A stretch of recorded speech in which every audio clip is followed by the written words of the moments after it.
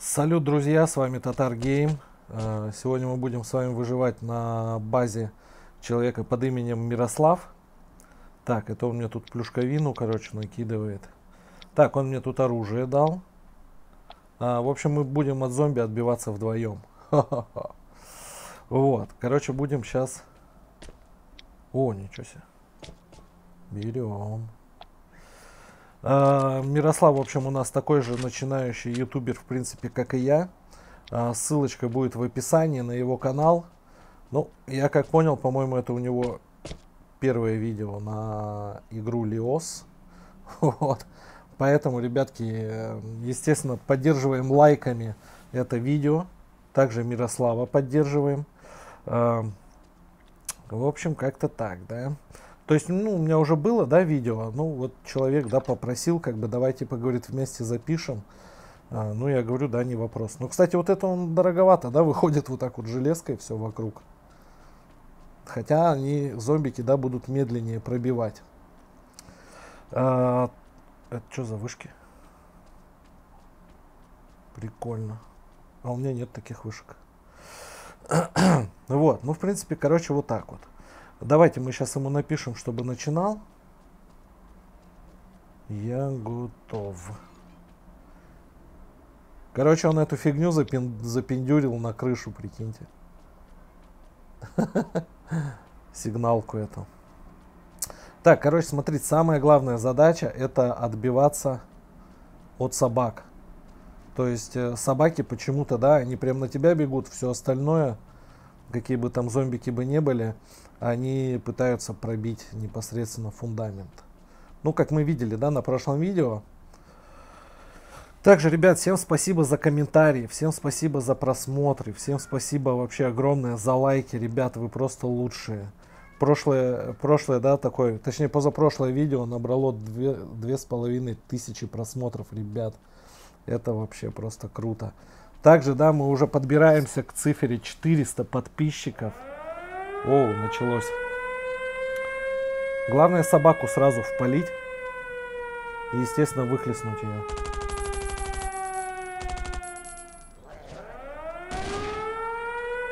Так. В смысле? А я типа что, вообще в нее не попадал? Так, ну все, поехали валить. Блин, ну мне кажется, вдвоем будет чуть посложнее, чем мы вчетвером, допустим, наваливали. Кстати, кому вообще вот это нравится, зомби-орды вот эти вот, зомби-апокалипсис? Напишите, пожалуйста, в комментариях. Ну, если честно, да, естественно, я буду, да, периодически, я там уже на своей базе 10 уровень кое-как наколотил. Я думаю, на этой неделе мы будем уже на моей базе снимать. Кто хочет вместе со мной, естественно, ребят, пишите. Мы там, я думаю, подберем команду. Но у меня только пока что можно, да, плюс 2 человека делать. О, а как он так? Мать, сюда идем. Ха-ха-ха, не уйдешь. Так что, ребят, давайте это, до 400 уже добьем. Это будет, кстати, очень круто. Ну, на данный момент, да, 368. В принципе, не сильно много осталось. Так, собаку, сразу собаку. Какая перезарядка? Знаете, кстати, что минус? Мне Мирослав не дал вообще никакой медицины. Вот это плохо. Ну-ка. Не, у меня абсолютно нет никакой медицины. Ну, смотрите, да, кстати, вот эти железные и каменные, да, фундаменты лучше сдерживают, нежели мы, допустим, в прошлом видео, да, смотрели. Деревянные они быстрее пробивают, конечно же. Так, что-то кто-то там пишет. Ребят, спасибо еще раз за комментарии. Вообще, да, все помогаете, все подсказываете. Мне прям это... Реально, да, я бы, наверное, часов 500 только реально первых изучал бы все. Так, что, все что ли? Или где-то одна это медсестричка у нас где-то, может, завалялась. Слушайте, ну я не вижу никого. Это все может? Может, у нее не прокачано? Сколько вообще волн должно быть?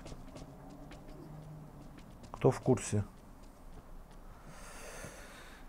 Также, ребят, кстати, завтра, да, именно 29 сентября в 6 часов вечера по московскому времени будет стрим. Я всех приглашаю на стрим. Посидим, пообщаемся, поболтаем. Так, собаку надо, сразу собаку надо захлестать. А, вон она.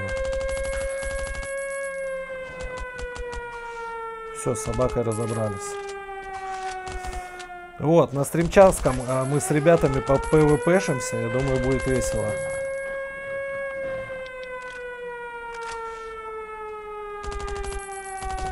У меня как бы там уже есть 2 кандидатуры. Можно, кто третий хочет, пишите в группе.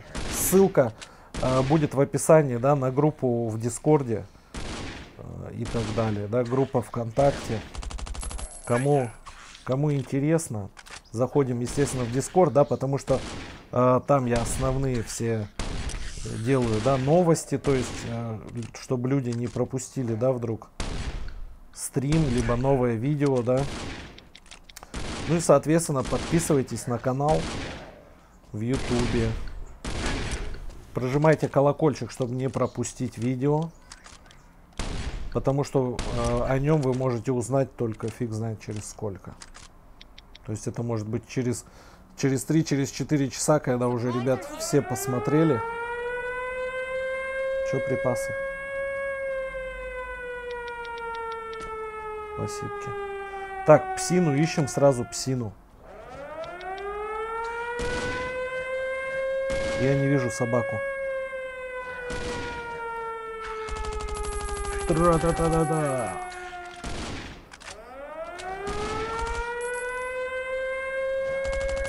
Ты чё забралась? Ты чё, блин? Иди отсюда. Вот у меня, кстати, сегодня какой-то вопрос был. Я целый день думал об этом вопросе, короче, и по итогу, вот как начал записывать, у меня из головы выпало. Реально. Короче, что-то я прям хотел такое спросить, мне прям интересно было. Как бы мне и сейчас остается как бы интересно, но вопрос, что именно интересно. Но по поводу базы.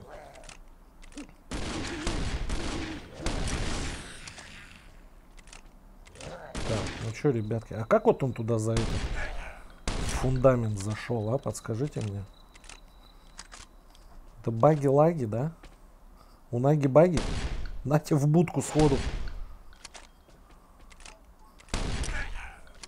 Блин, а зачем он разобрал? Они сами неплохо справляются.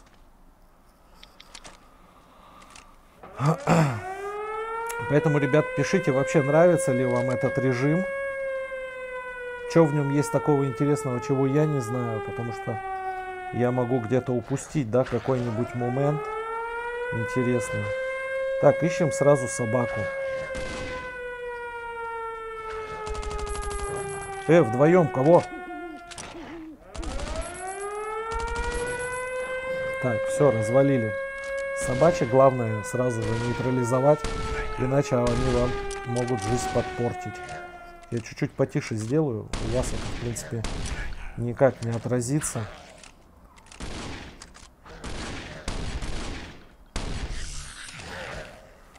Так. Вот, также, да, если хотите вместе записать, да, зовите в гости. Естественно, мы у вас на базе поснимаем. Я не против. А, он уже застраивает, смотрите. Я не против у вас поснимать. Будет, думаю, интересно. Можете там своей компашкой. Кстати, кто в курсе реально, сколько можно на базу людей приглашать? Вот у меня пока 3. Ой, 3 говорю. У меня пока +2, да, можно пригласить. Сколько реально можно, да? То есть, вот сколько есть в команде, да, 4 человека или больше можно? Вот это меня вопрос интересует. Ну ты там зомбика закрыл. Зомби. Сори, это я не так посмотрел. Все, ищем собачек. Главное, собачки в начале. Одна есть. Еще одну ищем. Так, вот толстяк, кстати, это очень неприятность. Одна собака была, что ли? Ну, поехали тогда на дробашах. Вижу. Угомонил. С одного потрошка просто.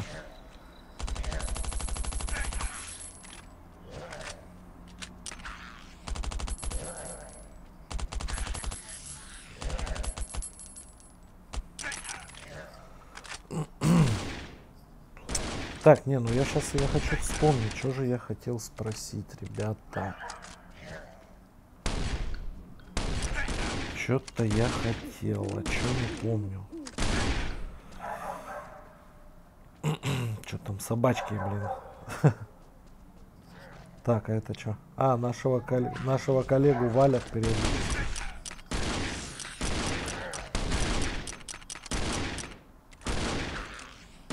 Так, вот этого жирненького сразу надо.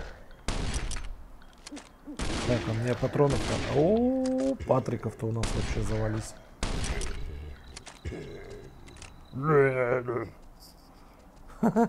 Чё рычишь? Не рычи. Так, опять же, да, ищем собачек. Вначале собачек, они как-то, зараза, умудряются, да? Не вижу нифига. Так. Одну гопнули. Надо еще одну поймать. Пофиг на фундамент. Наш товарищ, я думаю, справится. Отстроится. Ну он, наверное, убил, да, псинку? Вот, также, естественно, я не знаю, наверное, на днях, да, я все-таки качну до 15-го левела. И уже буду у себя устраивать зомби апокалипсис. Кому интересно, кто хочет вместе со мной. Естественно, ребят, пишите. Будем с подписчиками, да, непосредственно разваливать это все дело. Так, а сколько волн, ребят? Скажите, я что-то запутался. Это какая, 5-я? Сколько их вообще в общем?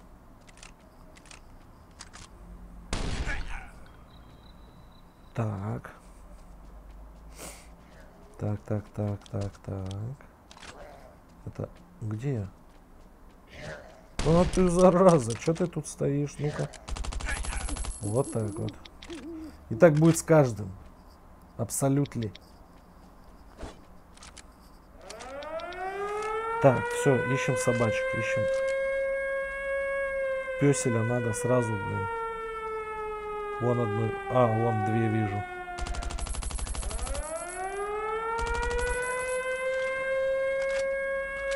Кыс.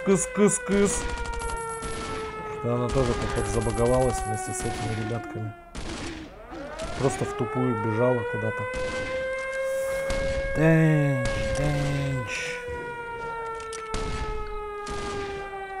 Также, ребят, хочу видосик снять, да? Ну, я не знаю, либо мы это на стриме завтра сделаем, либо же видосик. Я, в общем, сегодня забежал на на Chemical Factory, химический завод. Блин, мне понравилось, там прям здание такое прикольное. Вот, и у меня появилась фиолетовая карточка. Но это мы вчера на стриме заработали ее. И отсюда, рычишь. Вот, и, наверное, мы тогда на стримчанском побегаем здесь. Вот. В общем, смотрите сами. Ребят, не забываем, да, есть группа в Дискорде. Чтобы абсолютно никакую информацию не пропустить, естественно, туда подписываемся. Также там можно, да, найти себе клан, найти себе тиммейтов. Если вы, допустим, один играете и не можете команду себе найти, можно найти, да, там тиммейтов, либо же прям клан. Также можно продать аккаунт, купить аккаунт, в общем, все самое интересное. Есть чат, да, можно там посидеть с ребятами, поболтать. Если у вас какие-то вопросы есть, соответственно, можно также у них что-то спросить, да, потому что есть там ребята прям опытные, такие заряженные, короче, поцики. Ну и где? Ну и, соответственно, не забываем поставить лайк, написать комментарий. Неважно какой, ребят. Нравится, напишите. Либо что не нравится, пишите, в общем, да, чтобы мы уже думали с вами вместе, какой лучше контент. Ну вот, допустим, вот сейчас мне, да, там человек в комментарии написал, да, якобы, снимай выживание, да, там соло, либо там на стандарте, на бладе. Блин, ребята, этих видео на самом деле полный YouTube. Каждый ленивый, не ленивый, да, там ютубер, он это все пишет. Вот. И можно на любой другой канал, ребят, зайти и посмотреть выживание соло, выживание не соло, выживание в половину там человечка, не знаю. Мне интересно, конечно, что-то новое вводить. Допустим, да, там рубрики домов не было вообще. Вот, но сейчас мы ее немножечко модернизируем. Будет версия 2.0 топ-дом. И, ну, посмотрим, да. Если понравится, я буду дальше дома снимать. Вы просто напишите, да, там, татар, да, мне нравится, да, там, дома, там, и так далее. Когда ты там дома снимаешь, либо еще что-то. Видите, сейчас с аккаунтами, допустим, поснимать некоторые сложности есть. Потому что люди не могут, допустим, с Google Play перевязать на тот же самый Facebook. Блин, 3 раза я здесь пробежал, его здесь не было. Он где всю дорогу прятался, а? Блин, это закончится сегодня, нет? Не, если честно, как бы так-то интересненький вот этот момент, но вот то, что они когда он и бегут. Ага, собачку вырубили, сейчас еще одну пойдем, коцнем. О, я ж перезарядился. Так, все, собак нету. Валим уже всех остальных.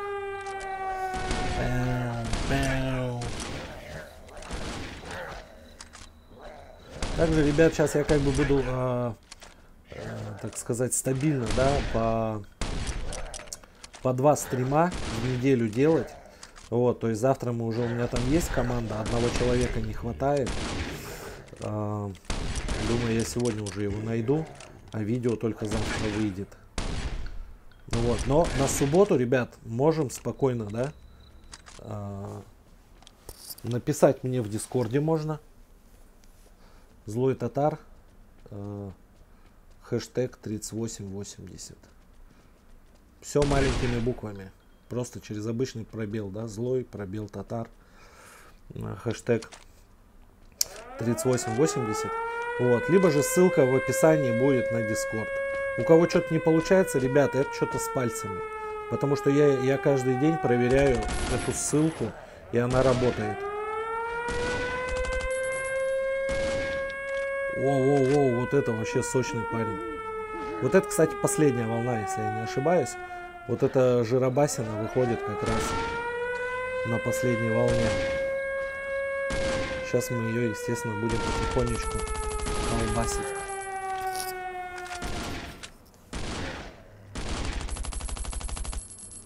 Блин, ну патронов, да, тут, конечно, капец нужно. О, так мы ее тут вообще 3 часа бить будем. Тра-та-та-та-та.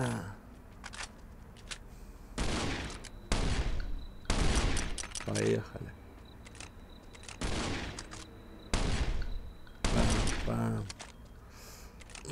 Не, короче, он пускай мелких бьет, а я буду пока этого разбирать. Куда ты побежал, стой? Не, конечно, здесь лучше вчетвером, реально.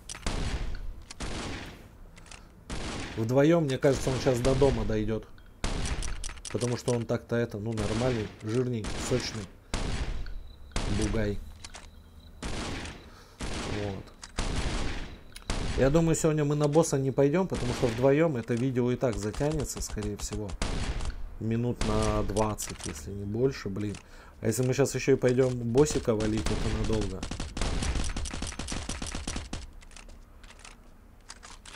Вот. Поэтому, ребят, проставляем лайки. Если кому интересно, что там Мирослав снимает, можете переходить, ссылка будет в описании. Ну, канальчик у него маленький еще.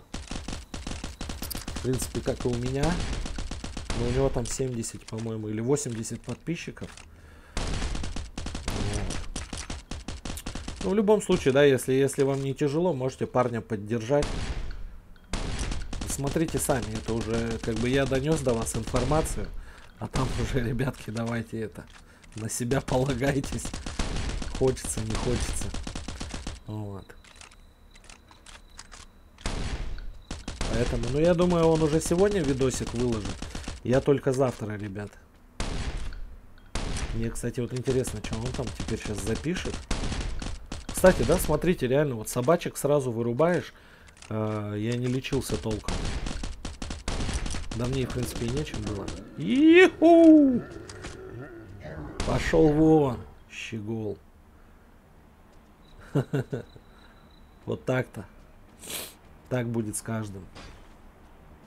Так, надо сейчас посмотреть, короче, что в ящике даст. Вот, ребят, кстати, да, кто не в курсе, где фиолетовую карту можно взять. Вот здесь вот на острове есть Мститель. Вот. Один человек его байтит за горкой, другой убивает с другой стороны. И все. О, капец, 10%, да? Ну, я как обычно, видите, ребят, я только с работы приехал. Мы с человечком договаривались вообще, да, на 3 часа, да, по московскому времени. Но вот чуть-чуть даже мы чуть позже начали. Потому что я пока доехал, пробки не пробки. А где... Не ссы, я забирать не буду. А сколько? А где циферки? 9 секунд, да?